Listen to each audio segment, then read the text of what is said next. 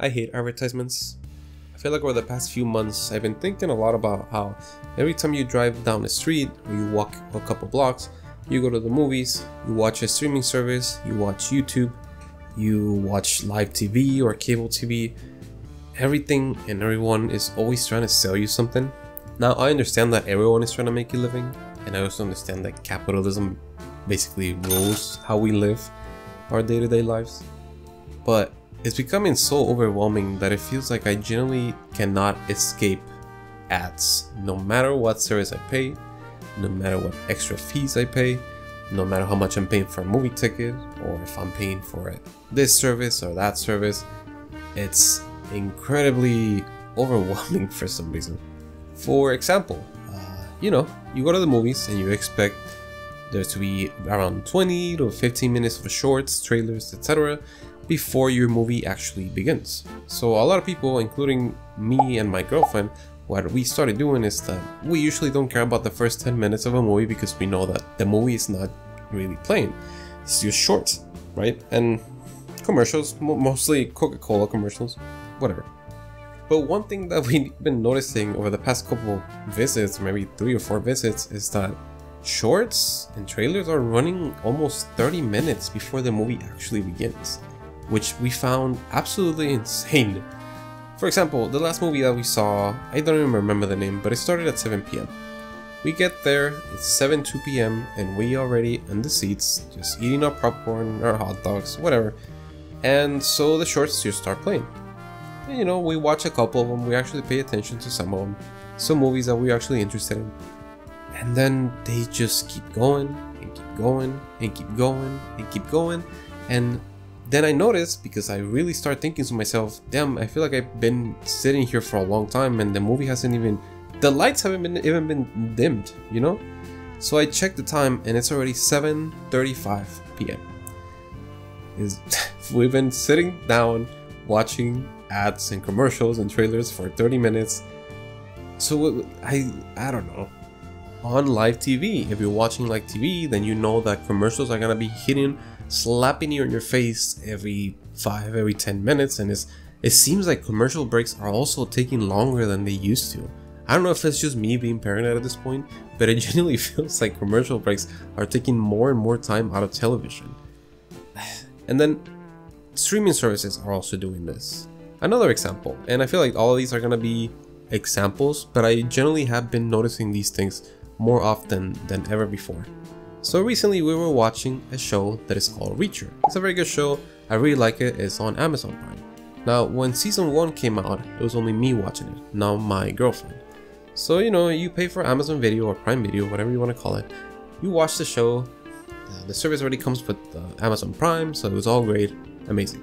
Season 2 comes out, and I convinced my girlfriend to watch it with me because I generally think that it's a good show and I think she's going to like it. So we start watching season 2, and what do you know, an ad starts playing before the episode starts airing. So we thought, oh, that's a little weird, maybe one of us forgot to pay for the subscription, but then we realized, well, we wouldn't be even able to open the episode, access the episode, if we hadn't paid for the subscription. So then we receive a little ad saying that if you want to go ad free, you need to pay an extra $3.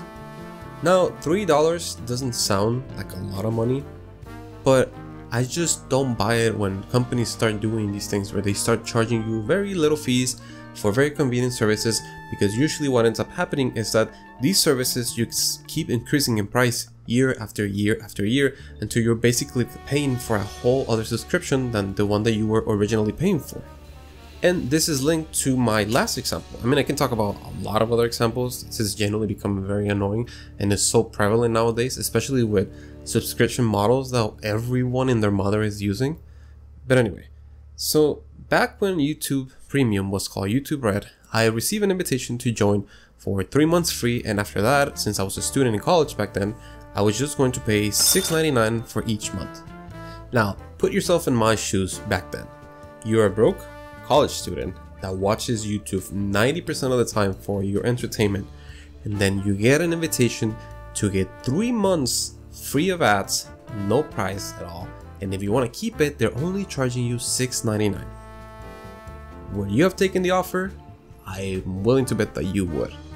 Anyway, so I joined the 3 months and it was great. It was absolutely great. And so I decided that I was going to pay the $6 back then, because the way I understood it is when you pay for YouTube Premium now, but back then YouTube Red, then YouTube still supports the creator that you're watching by paying them a base fee, which I think is great. That way I don't feel like I'm just paying to not be able to support them, basically. So I paid the $6, it's all great, it's all amazing. And then the year after that, the price stays the same way actually, it doesn't really change that much. A couple of years go by, and then the YouTube subscription changes to YouTube Premium. And the YouTube Premium starts adding more features that honestly they're pretty useless. I haven't found a single one of these features useful other than maybe playing videos when you close the app, which is something that you could have been doing on Android phones for a long time, but just recently got added to iPhones. So anyway, I'm getting off track here. Point is, I paid the subscription because the way I understood it, and I researched this afterwards, yes, when you pay for the subscription, you're still supporting the creators that you like, which is something that I enjoy doing. Great, right? But then a couple of years go by and then the price starts increasing, and then increases more, and then increases more. And it came to the point where I was paying, I believe, close to like twice the amount of money that I was paying at the very beginning of the offer, which means that I was now paying $12.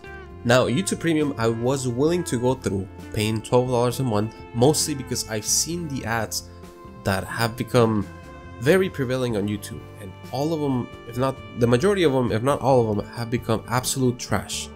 Like, YouTube is just straight up allowing anyone and every company to just post any ad that they want, so long as they pay the fees to make their videos ads on YouTube, right? So that's why I kept up with it. But then as years went by, now sponsors are also a huge thing on YouTube. So that means, okay, so you're paying the $12 or however you're paying right now. Maybe you have a discount because you're a student now. I don't know you. But you pay the fee, you don't get any ads, and then it turns out that the creator now is putting 1 to 2 sponsor ads in their videos. Now, I'm not gonna talk trash about sponsorships because I understand, especially with creators, I would fully support a creator that is trying to make a living with honest sponsorships or transparent companies that work or that offers a very reliable service. But is it really necessary? Or does 99% of the creators really believe that Raid Shadow Legends is a good game? Do 99% of the creators really just go from NordVPN to ExpressVPN to Mollard or whatever it is to all other VPN service? Do all the creators really believe that Opera GX is the best browser on the planet and it has, oh, look at all these gaming features. Oh, you want your browser to look like this, right? You want your browser to be a little more colorful? Sorry, I know I'm just rambling at this point, but I'm just rambling because now even things like a sponsorship from a very genuine company that I believe offers a great service for my creator that I just support seems like overkill when you have to pay fees to skip ads, and then you go out and you watch a movie and you watch 30 minutes of ads. You turn on the TV, you have ads. You turn on a streaming service, oh what, now you have ads unless you pay an extra fee. Oh, you want to watch cable TV, oh well, there's ads there too. You want to play a video game, oh well, there's gonna be ads before you even open the video game because there's always sales on Steam, there's always sales on Battle.net, there's always gonna be sales on PlayStation and Xbox and all these things. I'm just tired.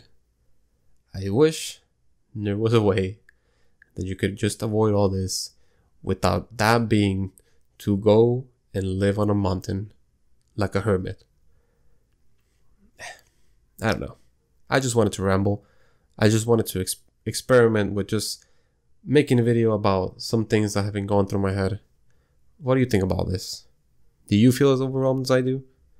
If so, leave a comment so that I can share my Patreon with you, so that you can support me for only $1 a month. You're gonna have great services like extended videos where I curse and I don't have to put bleeps between each curse word, and you're also gonna be able to watch me live. Yeah, you're gonna watch me live. You're gonna be watching movies where I don't say anything. I'm just